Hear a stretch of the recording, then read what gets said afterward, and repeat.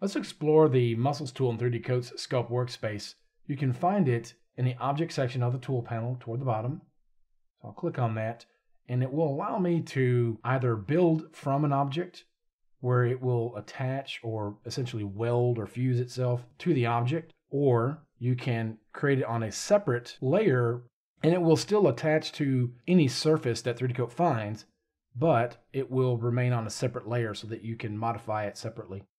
It works in both surface and voxel mode, and it's extremely useful for sculpting hair or any other type of large fibers or strands, all the way down to very fine strands. It's one of the tools you'll probably want to go to when creating things like beards, hair caps, things like that. For example, I built this up using tools like the primitives tool, such as the freeform blob. You can use this to create a base volume, shape it the way you want. Let me step out of that tool. You could also use things like the curves tool to create really large strands, but again, I find that starting with some type of a primitive probably is the best way to approach it. However, you could create really large strands to build your base, especially if the hair is very low to the scalp. But if it extends way off the surface, you may want to use something like a primitive.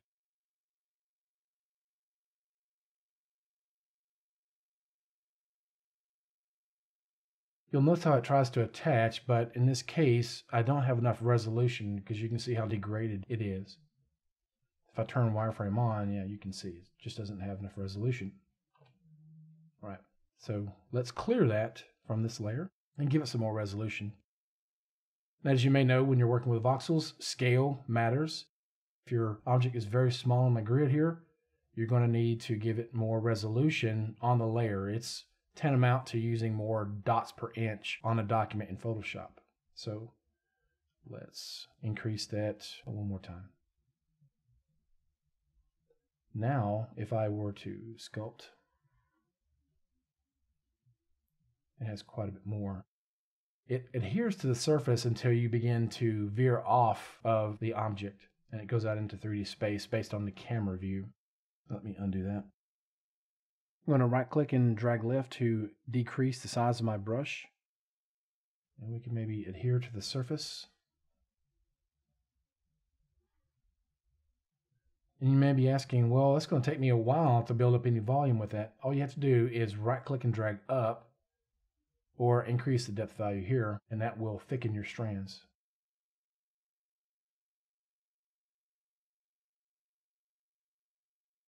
So yeah, you could build up some volume, but again, I think the quickest way to go about it is to use a primitive or the curves tool. So let me go to my hair cap that I have here. Or before I do that, let me just go ahead and show the different types of strands that you can use. Muscle 1. I'm going to bring my brush size down. Let me unhide that. Muscle 2. Tendon. And those are your 3 different types. So again, we'll clear that. One other thing I should point out is as I drag this out into space, you'll notice if I hold down the left mouse button, it will continue to smooth. Let me go ahead and clear that.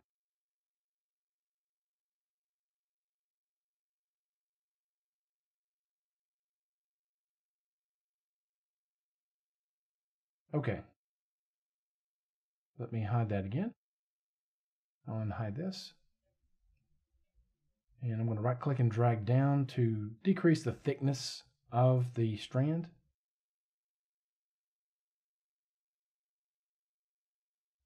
To keep the video as concise as possible, I'm going to speed up the playback at various points. So when you see the fast forward icon, you know that it's being sped up.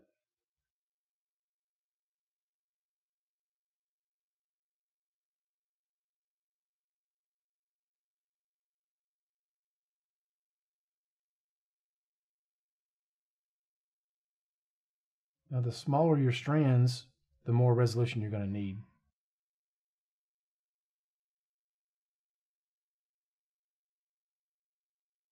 It's worth noting in the E-panel, the different draw modes will affect the thickness.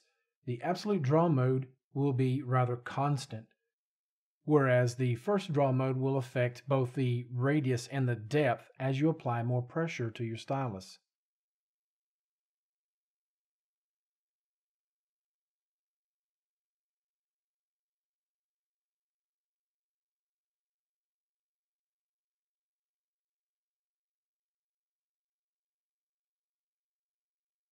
I can see that I probably don't have enough resolution to create really fine strands here at the base. So I probably want to increase the resolution. Instead of clicking the increase resolution icon here, I want to click Resample. That way I can arbitrarily set it to the number that I want. Right now it's about 5 million, but I can increase that to about 10 million. Hit OK. I'll also click Smooth All a time or two.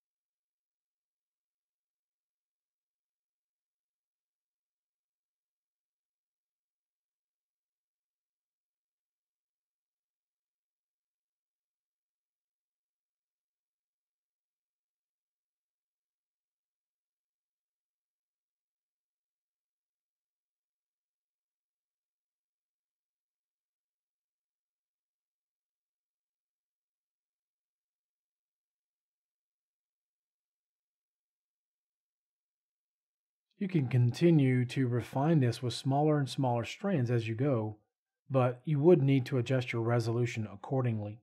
You also have on-plane functionality. For example, if you wanted to use the right mouse button click to set the plane direction and the pick point, you could right click there. So undo that. You could also confine it to a specific plane here and so on. If you want to see more about the on-plane functionality, make sure to check out the plane tool. It goes in depth about using this, but you could do simple things like use the plus or minus key to walk that plane back once you have set it. The minus key will bring it toward the camera, plus key will push it back, and it will move in these increments. So if you want it to move in larger increments, you would increase the value here, or in smaller increments, obviously reduce the value. And that's a quick look at the muzzle tool. There are tools that are very similar to it. They just behave differently. For example, toothpaste, spikes, and snake.